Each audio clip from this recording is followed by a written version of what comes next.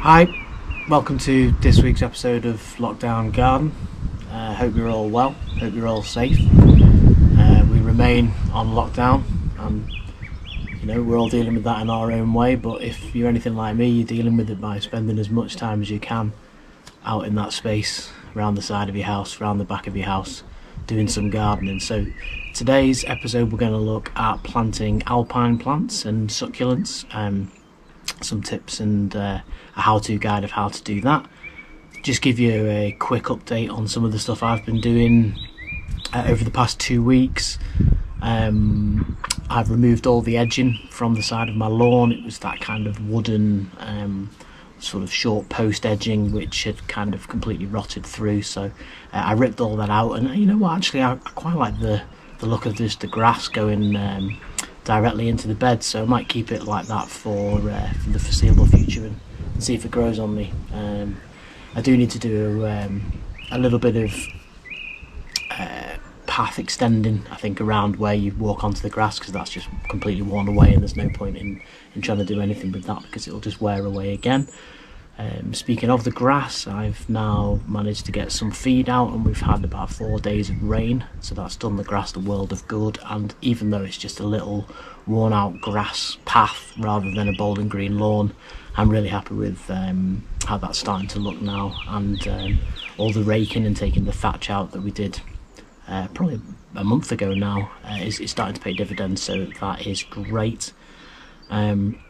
I've also tidied the pond area, which needed quite a bit of work, just a lot of sweeping and clearing. I've refreshed all of the pots, including the aces, so I've got some aces in a pot, one of which had died, so I've replaced that with one that was in the flower bed behind the bench, which was it was getting buried, you couldn't see it in amongst the hedgings, so I've taken that out, put that into a pot, repotted some other things, top dressed everything, cut the ferns back, fed all of that, and that area is looking really good now.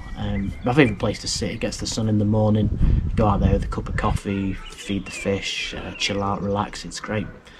Yeah, there's a big Kira japonica, which is a very tall plant with yellow flowers in spring. Normally looks amazing with the aces, but this year nada, completely dead, and just broken twigs. So I've cleared all that out, and there is a little bit of new growth in there, so I'm going to see how that gets on.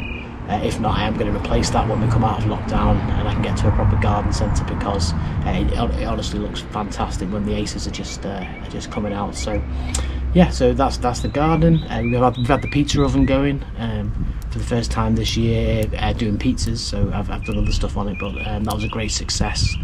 And yeah, just spending a lot of time. The weather, I mean, it's just, it really does lift your spirits during these times. I think if it had been raining this whole time, it would be quite depressing, but the fact that we've had so much sunshine makes it that bit more bearable, especially as a gardener. That being said, probably all the gardeners celebrating the week of rain that we've just had, and it's made everything grow like mad. So all the clematis that we cut back is starting to really grow quite vigorously. Everything else that we've cut back is growing. You can see little buds now on some of the roses. Our roses kind of go very early here, I guess, with us being on a sandy soil, and just little signs of life, signs of things to come. It's really exciting. Anyway, enough about the garden update. Here's the guide on alpines and succulents. Enjoy.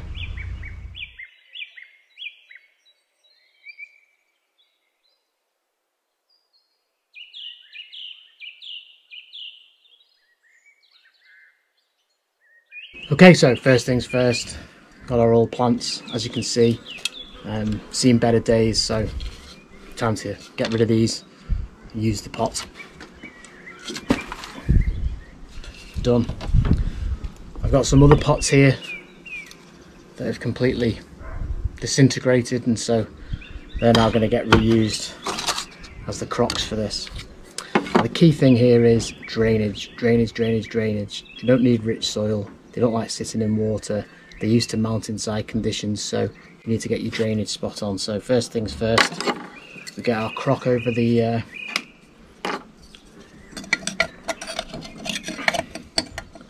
hole. That's a bit big, that one. There's a couple of bits there. That's perfect.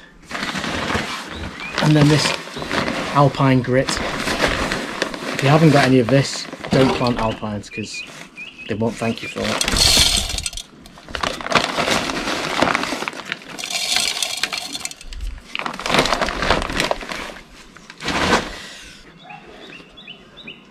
Just got normal multi-purpose compost here, and I'm going to put a bit of this in. Really you want at least 50-50 in my opinion, with more of the grit.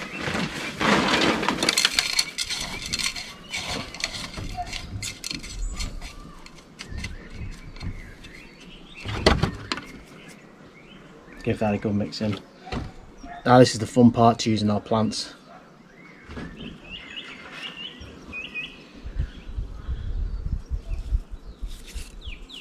So this one here is Aeonium Hayworthy. So just again, like any plant, work out the height. It's going to be about there. Start off with the grit.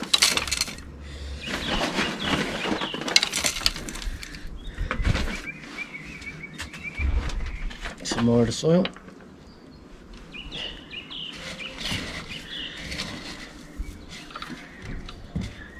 Give that a good mix in, and then just create a little divot. Pop that little fella in. In fact, let's go central.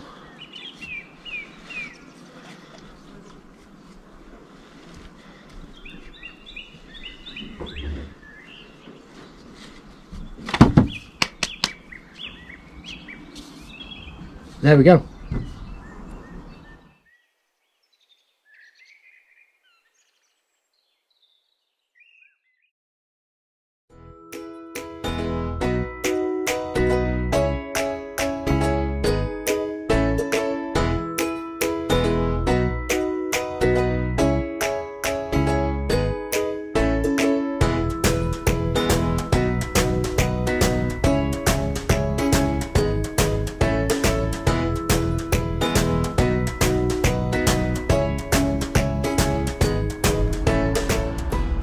Okay, so this one's slightly different. It's a stone planter that I've had for quite a while. Again, it's not actually that deep. It's quite big, but I don't know if you can see there. It's kind of fairly shallow. So I don't need any crocks in this. Just a layer of grit, and then a gritty compost on the top, exactly like before. And then I'll probably put a couple of plants in this one. So. Drilled holes in the bottom of this already, by the way. That's again, drainage.